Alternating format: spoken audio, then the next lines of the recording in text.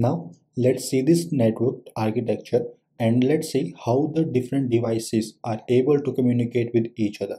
This is my first network where we have three different devices and each device is connected to the switch here, and these switches are connected to a router which helps both the switches to communicate with each other, or which help these two networks to interact with each other. Now let's take a simple example how the network devices, suppose this user 1 wants to pass a message to this user 3 or user 2, how the message is passed between these two users or between this user 1 and this user 6.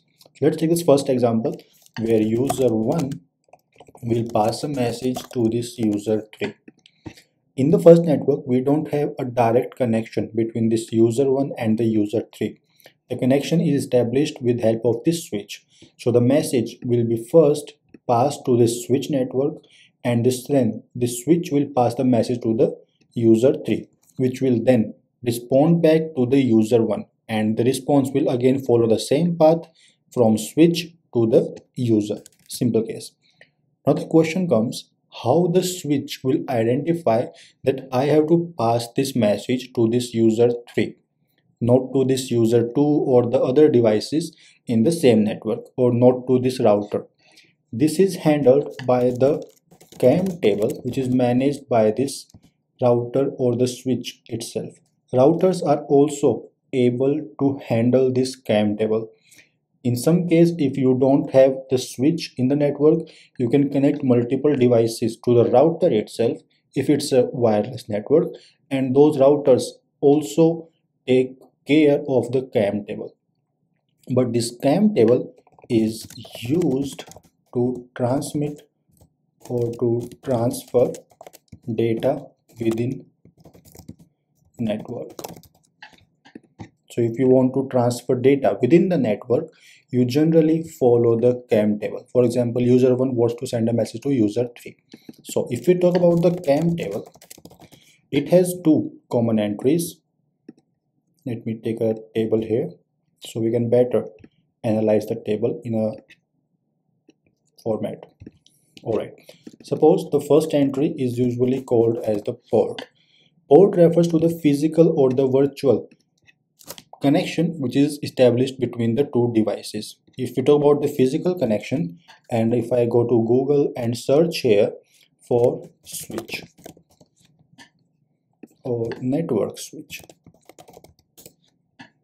and if I go to images, these physical connections, so all these entry points where we can put the Ethernet connection to the device, these physical ports are usually handled here. Suppose my user 1 is connected to the port 1, user 2 is connected on the port number 2. So this is the first port, this is the second port, and we have a lot more ports here. Depending on the switch size, we can have more number of ports as well. Now the second entry corresponds to the MAC address. MAC address is the, let me just write it here, MAC address. MAC address is the address, or let's say the unique identifier for the NIC card.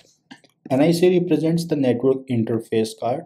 All these physical hardware devices are required to interact with the other devices in the network or over the network as well. So you need these physical hardware to communicate within the network or over the network, and these are known as the NIC card.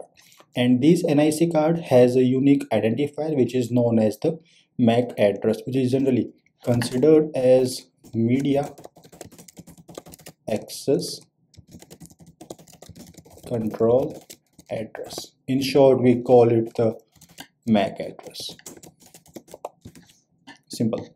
Now we have the MAC address, and we know each of the hardware will be having a unique identifier which is completely unique throughout the world. So let's say this first user is connected on the port number 1, and the MAC address for this user 1 is, let's say, A1 colon A1 colon A1.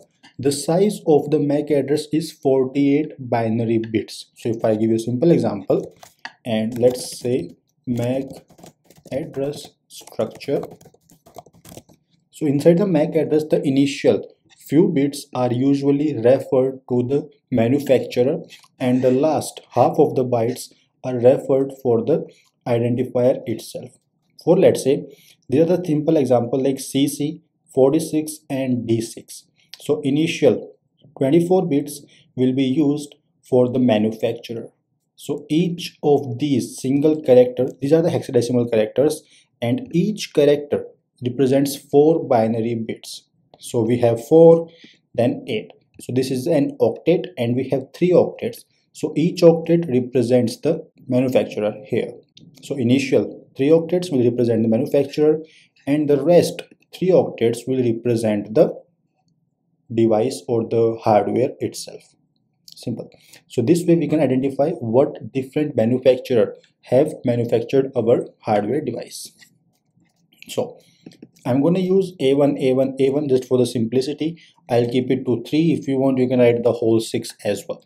But the general size of the MAC address is always 48 binary bits, which has 8 or let's say 6 octets. 6 octets means we have 12 hexadecimal values. And out of those 12 hexadecimal values, the initial 6 hex values are referred for the manufacturer.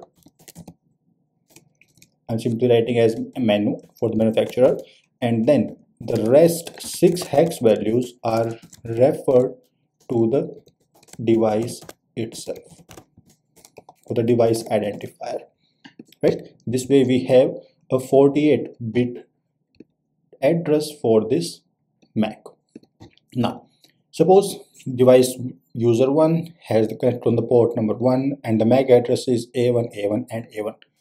If we go to this user 2, suppose the MAC address is B1, B1 and B1.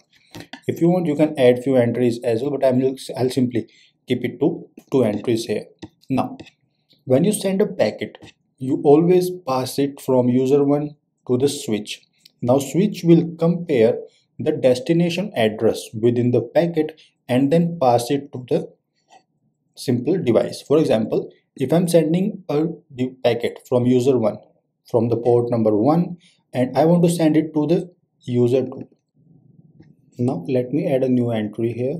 So I'm adding the port number 3 for the user 3 here, which is the MAC address is C1, C1 and C1. You can keep any MAC address here. And whenever the user sends a message, all those messages are transferred in form of small packets. So every message, every large chunk of message, and for smaller messages as well, each message is converted into smaller packets, and then each packet is transmitted between the sender and the receiver through the defined path. And the path in our case is the user 1 will send a message to the switch, and then switch will pass it to the user 3. Simple case. And to transmit that data, switch takes help of this CAM table in simple case. Now, how the switch will identify that what is the MAC address of the sender and the receiver? All that data is already available within the packet which is sent by the user 1. And to analyze all those packets, I'm going to take help for a software which is called as Wireshark, which will help you in analyzing the network packets. Right now, I'm connected to this Ethernet adapter, and let me start analyzing the packets. And here we can see we got our first packet.